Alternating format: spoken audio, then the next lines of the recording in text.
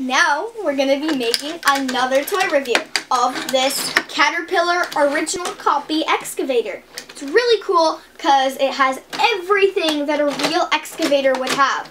The wheels, the scoopy thing, the buttons on the inside and too. This opening. Come on, sit. And this opening. Yeah, this actually opens too. And this and it shows like a bunch of wires.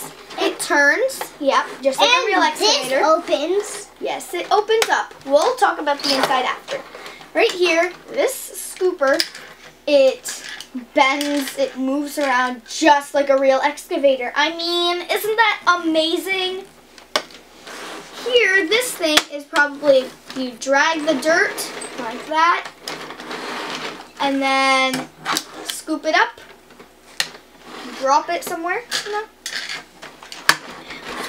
Now, yeah, it's yellow with black and red.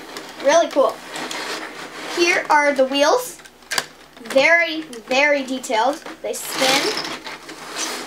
Okay, come on. Here, we have room for a person to sit. There's a seat and buttons and, like, you know, levers and stuff. It's really, really detailed. So let's just demonstrate how people fit inside it. Right here, take a little person, and we,